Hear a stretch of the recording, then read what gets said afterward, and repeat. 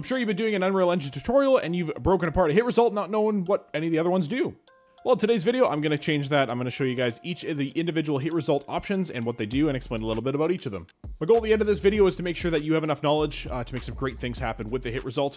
Lots of possibilities available. And if you're new to the channel, my name's Taken Grace. I make Unreal Engine tutorials and videos just like this. So if you want to become a better game dev, hit subscribe, join the community, and join the Discord. Lots of game devs that want to become better just like you. All right, let's break on into this video. All right, let's get started on the hit result here thing. Let's just look at this here. This is what the hit result will be. We'll be referencing all of these in here. I've added in a pen node so that we can add in, we'll just learn about the first one, the hit actor. So that's what actor in the world that you're hitting. Okay, so very useful to be print stringing this so we know exactly what actor to hit, and then we're going to plug in the ones that we're looking at. Okay, so you'll see that I'm tracing on the camera channel, and this is a hit result. We'll get into that in a second here. Okay, so we're going to go up here. So we're going to interact with this block with our line trace. You'll see it says cube true up in the corner there. Okay, and if I come over here and hit F again, it's going to say floor true. So what's going on right now is this is a blocking hit. So it's going to return true if the item that it's hitting is indeed stopping the line trace and making it a hit. Easiest way to explain that is this return value right here. Very, very often, actually pretty much almost every time, you're going to drag out of here and get a branch. This return value is a blocking hit. So you're only going to run this code if we hit something. Okay, so if we don't hit anything, we're not going to run any code or do anything in that regard. Okay, so this branch pretty much is always here just because we don't want to run stuff outside the line trace unless you mean to, obviously. Okay, so, but otherwise, this just means that we are hitting something, okay? And the way we know we're hitting something is inside any of the actors. If you scroll down to, like, the first-person mesh, for example, all the collision settings. Anything that's set to block can be a blocking hit when you are hitting it, okay? Overlap is a different story. So this right here has nothing to do with overlap. This is only for hit results. If you want anything to do with overlapping, that is a totally separate node. So this cube, for example, if we right click this cube, go add event, and then on component begin overlap, that is going to generate events if our collision sphere for our player or whatever you're doing overlaps with this particular cube. Then it's going to start running some code off of this event right here. Okay, and then this is going to generate a different thing. So we'll break hit result. It's going to be exactly the same, but this is going to be an overlap. Okay, so that's the difference, and it's the exact same premise here with the collision settings. If it's set to overlap, we can do overlap component, overlap events, as long as we have simulation generate. Well, we have hit events, and then we have overlap events. So if we have to have one of those checked in order for it to work. Okay, and then yeah, so just make sure you're paying attention to that. Okay, the next one on the list here, this one, I'm not gonna lie to you, this one has not ever gone true for me in any case that I've used. Okay, if you roll over it, it just says, true if the hit started in initial overlap. In this case, some other value should be interpreted differently. But once again, I've been standing inside collisions, I've been overlapping collisions, I've been doing a whole bunch of different stuff, cannot get this to go true. So, if you know what initial overlap does, that would be super awesome to let me know in the comments down below. So next up we have time. So we're just gonna delete this and we are gonna plug time into here. So this time is not the time in the engine that we've hit it. This is the time it took to hit the end of our range of our line trace. So I'm gonna walk all the way up here. So we got these guys here. Okay, so my line trace, we've told it to draw 5,000 Unreal Engine units for the line trace. Okay, so we have 3 cubes here. This one is obviously 500, and we have 2,500 and 5,000. Okay, so the time is going to be based on how far along your total range of the line trace that this is. Okay, so if I hit this 500, it should be 0.1 seconds because it's only a 10% of the way down the line trace. So we'll hit it. It says 0.1, blah, blah, blah, blah. I'm standing a little bit too close, but obviously it's still 0.1, okay? So if I hit the 2,500, you can see that it says 0.5 because it's halfway down. And if I hit the 5,000, there we go, cube, and it's just under 1. So in a sense, it's not really time. The better way to think about this is alpha, right? So if you're going to be getting a lerp, for example, it's going to ask for an alpha, which is a number between 0 and 1. And you could use this if you wanted to generate some sort of alpha between the two values. Okay, so yeah, it'll say, it says time is an impact along a trace direction ranging from 0 to 1.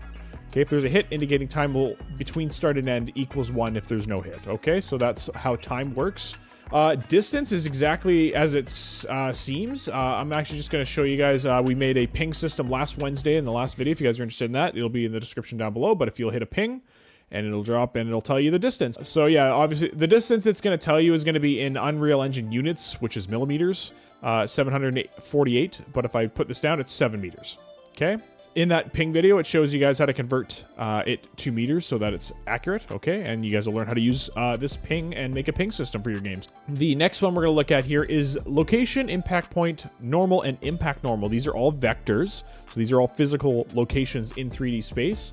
Location, it's literally just going to pump out the actual vector of that hit point, okay? So if I hit this, it's just going to pump out an XYZ in the top left corner of exactly where the line trace hit in the world. This is not exact, by the way, right? So if you have like a sphere trace, for example, which is much bigger, then obviously it's not going to be exactly dead center.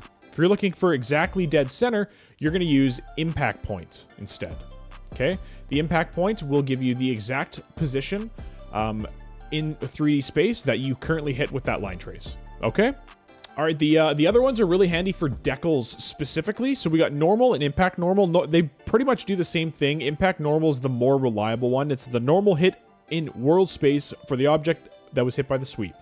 Okay, if you don't know what a normal is, it's essentially the front side of a face or a mesh that Unreal Engine's going to know this is the front side, this is the side we should be rendering, and the back side does not get rendered unless you have double-sided geometry turned on.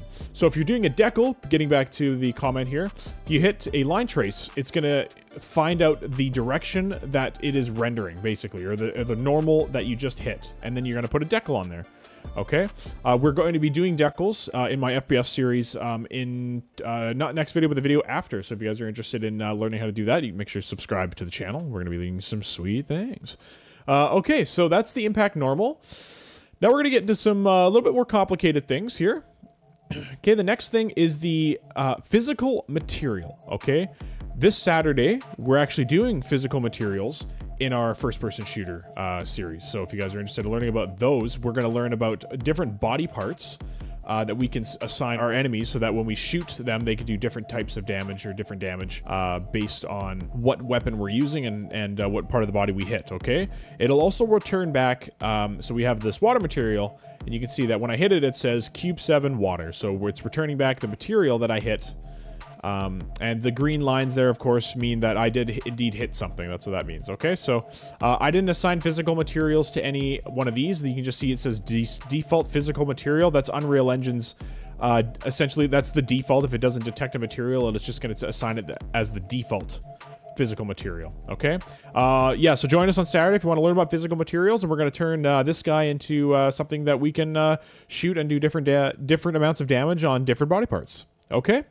All right, next up we have the hit components. So the hit components, a really good example here is this this guy over here. So you could have an actor, which is, you know, our player, or it can be, you know, a house or anything like that. That's one singular actor that you can drag into the world. But perhaps you want to do different things to different components. So you can see that this one actor is made up of 3 separate meshes, which is the cube, the cylinder, and the cone. So when I interact with this, it says multi-cube, cube. So that means that it's the cube, or pardon me, the multi-cube actor. It is the cube, and it's the static mesh cube. That's why I had cube, because it was the actual component up here and then the actual static mesh, okay? So that's the component that we hit, and if we do this, we can do the cylinder, and we can do the cone, okay? So you can hit different components. This is really useful for, like, you know, in a first-person shooter game, if you're fighting a tank and if you shoot the engine, for example, and you want to detect what component you've hit the engine. Now you can disable the engine, and maybe the tank can't drive anymore, but it can still shoot and do stuff like that, right? So that's what that's pretty handy for. All right, the next one here will be the bone name. So the bone name and the hit bone name are pretty much the same. Hit bow name, again, seems to be a little bit more reliable. This is useful for Ragdoll stuff. So again, in the FPS tutorial series, we're going to be doing this later. We're going to be hitting the enemy in whatever arm or leg or head or whatever. And once we get their health down to 0, we're going to get the hit bone name, and we're going to add force to that bone. And the Ragdoll is going to start from, if you shoot him in the hand, it's going to start from the hand and spin him around. Or if it's on the head, he's going to flip his head back, right? So... And we're by the enemy, and we're going to hit him in the head, and it's going to say head. Okay, it's going to, now we're doing the hand L, the forearm L. It didn't hit a bone there, so it's not going to do anything. I've said upper arm L. So yeah, basically you can check a bone that you're hitting. So once again, the FPS series, we're going to hit him in the lower arm R. So we're going to hit him there, and then we're going to add force there to start the Ragdoll from there. Okay. The bone name and bone name and hit bone do the same thing. So I'm just going to type in hit bone and just show you it does the same thing. There you go. Yeah, it does the same thing. Okay, so that is what the bone names do. Okay, the next one's a little bit more complicated. Okay, so the elemental index here, it just says if colliding with a primitive with multiple parts, meaning up here, then it will be the index of the part that was hit. Okay, the hit item. Primitive specific data recording which item in the primitive was hit. So we're going to do this one for now just so I can show you what that means. Alright, so we'll just go over to the skeletal mesh here. So everything's got a bit of a hierarchical system to it. Alright, so we got Manny here. Manny, if you go to the skeleton up here, Manny's skeleton is a hierarchical system of bones, okay? So the root bone will be number 0 in terms of the element index, okay? So that is the most parent bone of the skeleton, okay? And the farther you go down, the pelvis, the spine, the spine 2, whatever, every little divot you see here is going to be basically increased by 1. So the pelvis is going to be 1, spine 1 is going to be 2, spine 2 is going to be 3. Okay, so we're going to shoot down here. You can see that it's saying 0. We're hitting the root bone right now, okay? So that's the root bone in the skeleton. Then we're going to go up, and you can see it says 13. That's obviously a different bone there. There we go. Number 1, that's the pelvis bone, and then we're going to keep going up. 2, that's the spine bone. The other spine bone, 3, and then I think 4. Oh yeah, there's 4 there. So it's 4 is the upper bone here. And then yeah, so you can just see it just keeps going down the hierarchy. So this is going to be the specific index that you're using. Pretty much you would use this for something similar like hit bone. But, you know, maybe not something that has a skeleton necessarily, right? So this one's a little bit different. So this is if colliding with a tri-mesh or landscape index of the face that was hit. So you could have a landscape that has multiple layers or indexes or components, pardon me. So this is if colliding with tri-mesh or landscape index of the face that was hit. So this is referring to landscapes because landscapes are built with components, which is essentially like the grid system of this. So that's just going to return basically what face was hit on whatever tri-mesh or landscape that you're hitting, and then you can do different things with that. Okay, and finally we got trace start and trace end. This is just pretty self-explanatory. This is the location of the start of your trace, so it'll be your, in this case it'll be our camera. Okay, we got our camera manager, we're getting the eye's point of view. It's going to be this location right here. That's what it's going to be. Okay, the trace end is going to be literally this location, okay? Unless we hit something. If we hit something, it's going to be whatever we've hit. That'll be the trace end instead, okay? And that's really useful. We just did that in our projectiles video a couple of weeks ago, where we are using the trace end as an option for us to send our bullet to if we don't hit anything. There you have it. Hopefully you guys learned something today. Let me know in the comments down below what you did learn, if you needed clarification on something, or if I screwed something up. Special thanks to my coffee members up there. If you guys want to become a coffee member, you get access to my personal vault of assets, as well as higher tiers get access to my videos early and project files. If you want to become a coffee member, check out the description below. But if you want to keep learning, there's that video, the ping system that I was talking about, that'll utilize a lot of the hit result stuff that we were talking about in this video. Otherwise, keep learning till you game over. Peace.